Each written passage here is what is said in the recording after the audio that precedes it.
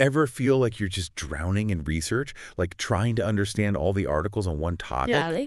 That's what systematic literature reviews are trying to do. Right. And AI is coming in to help. Absolutely. It's really interesting. These reviews are really important for a lot of different fields. Yeah. They're like the foundation for figuring out what we know and what we don't know yet. Right. But they take so long. Forever. It's a ton of effort. Years and years. What if I told you we could get that down to weeks? Really? That's what we're looking at in this deep dive. Wow. We have this paper from the Euromed Journal of Business. Okay. It just came out in August 2024. And it talks about how AI is totally changing these reviews. Yeah, they're finding some pretty amazing results. Yeah. One study they talked about got a full systematic review done in just 2 weeks. Using AI. Really? It was a small team. Okay. Really focused. Yeah. And they used these AI tools in a smart way. Right. But it makes you think, could this be how we do research in the future? That's amazing. Yeah. All the time you'd save. Right. You could do so many more projects. Totally. And it's not just about speed. No. It's about making the reviews better, too. Yeah. The paper talks about that, too. Exactly. It's about using the best of AI and the best of human researchers together. It's that collaboration that's really key. So AI isn't replacing researchers. No. It's giving them superpowers. Exactly. It's like having a research assistant who can go through tons of articles super fast and pull out all the important facts. Yeah. And then the researcher can focus on the bigger picture. Right. The analysis, the interpretation. The stuff that humans are really good at. Yeah. And it's not just about doing the boring stuff. Right. AI can actually make the quality of the reviews better. Okay. Like, think about when you're reading a study. Yeah. And something seems off. Maybe there's bias you didn't notice at first. Like if the study was funded by a company that would make money from the results. Yeah, exactly. We miss things like that sometimes. But AI can be trained to spot them. Okay. So the review ends up more accurate. That makes sense. More reliable. So how does AI actually do this? Well, there are a lot of tools and techniques. Okay. One of the big ones is machine learning. Okay. Or ML. ML. It's like teaching a computer to learn from data. We feed it a ton of research articles, so it can figure out the patterns and make predictions about what's important. So instead of me reading through all those abstracts, Right. the AI can do it. Exactly. You're a time saver. And it uses the same criteria every time, Okay. which also helps with reducing bias. Makes sense. And then ML usually works with natural language processing. NLP. Yes. That's how computers understand what we're saying. Right. Not just matching keywords, but actually getting the meaning. Exactly. Okay. So NLP lets the AI really break down those complicated research articles, Right. find the main ideas and how they connect, and even summarize the findings in a way we can understand. This is like something from the future. Right. And then the paper mentions these living systematic reviews. Oh, yeah. What are those? So imagine a review that's always changing, Okay. always up to date Wow. with the latest research. Okay. That's what living systematic reviews are. AI can keep track of the research databases, Right. find new publications that fit the review, Yeah. and add those findings in. So it's not just a static report that gets old. Nope. It's always changing. It's like a living document. That's incredible. It is. Especially for fields that are changing really fast.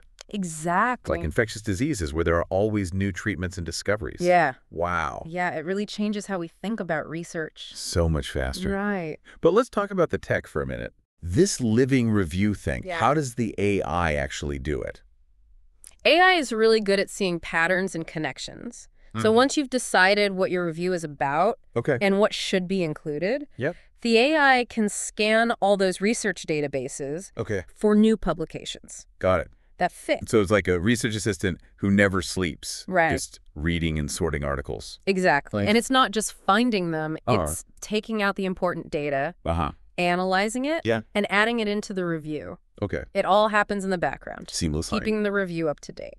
So we've talked about machine learning Yeah, and natural language processing. right. What other AI stuff are researchers using Oh, there are a lot. for these reviews? Yeah, one that's really interesting is text mining. Text mining. Think of it like data mining, Okay. but for text. So we're digging for insights instead of gold. Yeah, that's a great way to put it. In a mountain of papers. Exactly. So these text mining techniques can find patterns and trends in all that research, Okay. see connections between studies, Yeah. even come up with new hypotheses.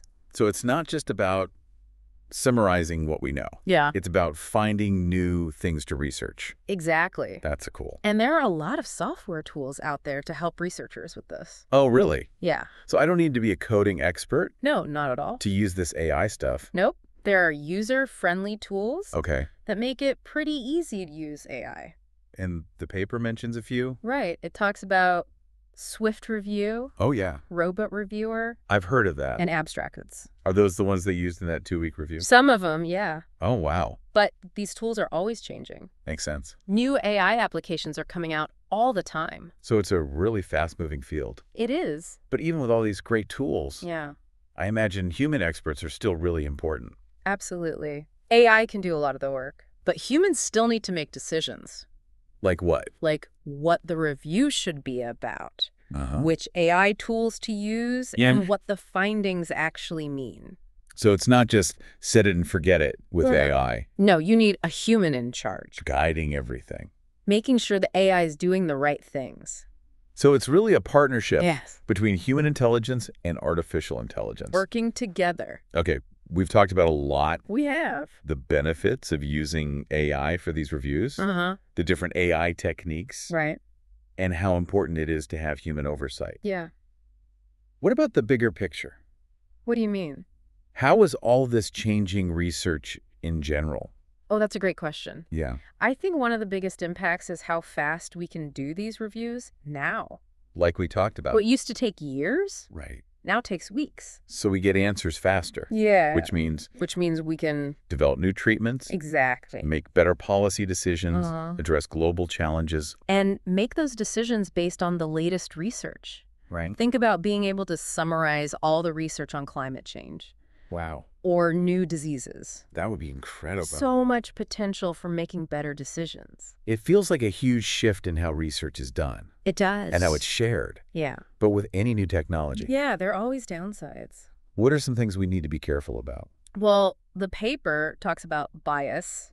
Bias. Yeah, from the data used to train the AI. Oh, so if the data is biased, Right. the AI will be biased too. It can inherit those biases without us realizing it. So like if the AI is mostly trained on research from one country Yeah. or from studies funded by a specific industry, Exactly. that could affect the review. It could. Wow, that's a good point. So we need to be really careful about the data. Yeah. Make sure it's diverse and representative. And we need to be checking the AI's work, Yes, always evaluating the output. making sure it's ethical. Exactly, making sure it aligns with our standards. It's like we need to be as careful with the AI's data as we are with our own research data. Yeah, garbage in, garbage out, right? Exactly. That's why it's so important to have humans involved. Right. We can't just trust the AI completely. We need to keep checking its work, Yes, looking for those biases. make sure it's ethical. Making sure it's doing good science. So it's really a team effort It is a collaboration. between humans and these powerful AI tools. And when it works well, Yeah. it can be really amazing. The paper talks about some examples It does. of how AI reviews are already making a difference. In the real world. Like what? Tell me about some. Well, there was one in software engineering Okay. that I thought was really interesting. Yeah. They were trying to understand all the research on software testing Okay. and cost estimation. Uh-huh. There's just so much research out there. It's a huge field, It is. and it changes so fast. all the time. New technologies, new approaches, It's hard to keep up. even for experts. Right. So how do they use AI? They used AI and text mining Okay. to analyze a ton of research papers. Wow. And they found some interesting patterns and trends. That they wouldn't have seen without the AI It would have been really difficult. because there was just too much data. Exactly. So the AI helped them see the bigger picture, Yes. It helped them make sense of all that information and then they can use those insights to make better software, more efficient. more cost-effective. That's a great example. What about biomedicine? Oh, yeah. Have they used AI for reviews in biomedicine? They have. Cool. There was this one review Okay.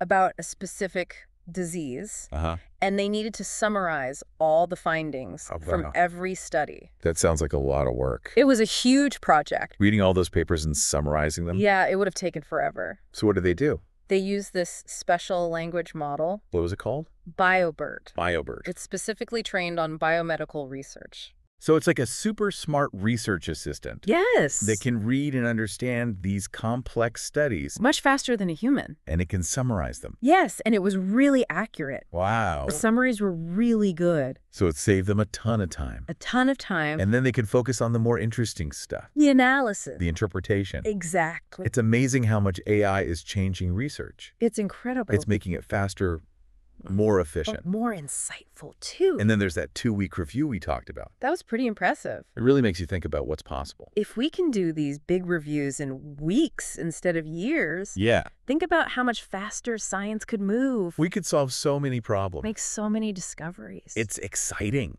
It is. And a little bit scary. Yeah, it's a big change. It feels like a whole new era of research. It does, and I think the most important thing to remember is that AI is a tool. Right. It's a powerful tool. It's still a tool. We need to use it responsibly. Ethically. In a way that helps everyone. I think that's a great point to end on. AI is changing everything. And systematic reviews are just one example. It's up to us to use this technology the right way. To make sure it's a force for good. So keep learning about this stuff. Ask questions. Be part of the conversation. Let's shape the future of research together. For the benefit of all. Thanks for joining us for this deep dive. It was great to be here. We'll see you next time.